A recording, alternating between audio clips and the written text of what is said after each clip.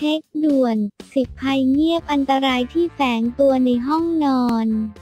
ห้องนอนถือเป็นห้องที่เราใช้เวลาอยู่กับมันมากถึง1 ใน 3ของเวลาที่มีทั้งหมดในแต่ละวันหรือบางคนอาจจะมากกว่านั้นเพราะนอกจากจะใช้พักผ่อนนอนหลับหลายคนยังใช้เป็นห้องทำงานอีกด้วยค่ะฉะนั้นจึงถือเป็นเรื่องที่ควรให้ความสำคัญเป็นอย่างมากหากอยากมีสุขภาพที่ดีหนึ่งในเรื่องที่ไม่ควรละเลยก็คือสุขอนามัยที่ดีของห้องนอน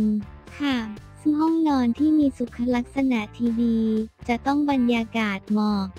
แก่การพักผ่อนอย่างแท้จริงสะอาดปลอดโปร่งและไร้ภัยเงียบอันตรายที่แฝงมาอย่างที่หลายคนคาดไม่ถึงภัยเงียบในห้องนอนที่ว่ามานี้มีอะไรบ้างไปดูกันต่อเลยค่ะ10ภัยเงียบอันตรายในห้องนอนที่ควรรู้และรับมือกับมัน1. ในแต่ละคืนเราหลับนอนกับไรฝุ่นจำนวนประมาณ 1.5 ล้านตัวค่ะโรลิน แคโรลีน ฟอเต้ผู้อำนวยการของห้องแลบสถาบันกู๊ดเห่ากีปิงบอกว่านั้นเป็นเรื่องจริงที่นอนของเรามีไรฝุ่นจำนวนมหาศาลพวกมันชอบความชื้นดังนั้นหากเราต้องการจะลดจำนวนของพวกมันลงบ้างก็ต้องให้อากาศเข้าไปทำให้ความชื้นระเหยออกไปเปิดผ้าห่มผ้าปูจัดให้เรียบร้อยอย่าให้หมักหมมความชื้นเอาไว้ค่ะ2พรมปูพื้นมีแบคทีเรียมากกว่าในห้องน้ำถึง 4,000 เท่าดังนั้นต้องทำความสะอาดบ่อยๆดูดฝุ่นอย่างน้อยสัปดาห์ละครั้งเพื่อไม่ให้เชื้อโรคเติบโตขยายตัวค่ะ3โทรศัพท์มือถือเป็นสิ่งที่สกปรกมากเราไม่เพียงแต่เอามาแนบหน้าแต่เรายังชอบเอามาไว้บนที่นอนอีกด้วยเราควรทำความสะอาดโทรศัพท์มือถือด้วยการนำผ้าชุบแอลกอฮอล์มาเช็ดอย่างน้อย 2-3 วันต่อครั้ง4หมอนที่เรานอนเต็มไปด้วยไรฝุ่นและเศษผิวหนังที่ตายแล้วสะสมกันมานานหลายปีมีการศึกษาพบว่าน้ำหนักของหมอนจะเพิ่มขึ้น2 เท่าในเวลา3 ปีนั่นเป็นเพราะมันสะสมความสกปรกเหล่านี้เราจึงควรทำความสะอาดหมอนด้วยการซักบ้างค่ะ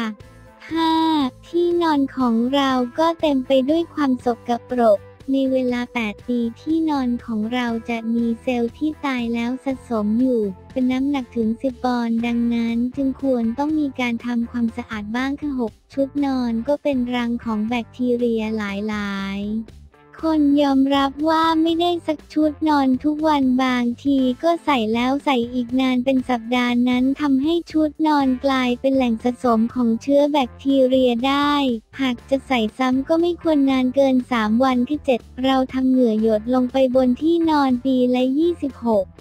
แกนลอนนั่นทำให้ที่นอนมีกลิ่นและมีสิ่งสกปรกอยู่เต็มไปหมดการทำความสะอาดและฉีดสเปรย์จะช่วยขจัดกลิ่นและความอับชื้นได้ค่ะ8เครื่องสำอางเก่าที่เก็บไว้ในห้องนอนมีแบคทีเรียในระดับที่อาจทำให้ไม่ปลอดภัยค่ะเพราะเคยมีการนำสินค้าเหล่านี้มาทดสอบพบว่าหากเก็บไว้นานหรือหมดอายุเครื่องสำอางพวกนี้จะมีแบคทีเรียในระดับที่อาจจะเป็นอันตรายต่อสุขภาพ9เชื้อไวรัสสามารถมีชีวิตอยู่ในบรรยากาศของห้องได้นานถึง48 ชั่วโมงนั่นหมายความว่าหากมีใครป่วยอยู่ในบ้านคนอื่นๆในบ้านก็อาจจะกลายเป็นเหยื่อของไวรัสได้เช่นกันค่ะและเชื้อนั้นก็มีอายุอยู่ในบ้านเราได้นานถึง2 วันแม้จะเคลื่อนย้ายผู้ป่วยออกไปแล้วก็ตามการนอนกับสัตว์เลี้ยงอาจจะทำให้เราป่วยหรืออาจจะติดพยาธิจากสัตว์เลี้ยงได้ค่ะเจนเฮลเลอร์จากชาวสเติร์ดยูนิเวอร์ซิตี้ชาวสเติร์ดบอกว่าการใกล้ชิดกับสัตว์เลี้ยงก็ทำให้เรามีโอกาสติดเชื้อหากใครที่นอนกับสัตว์เลี้ยงต้องทำความสะอาดที่นอนให้มากกว่าปกติ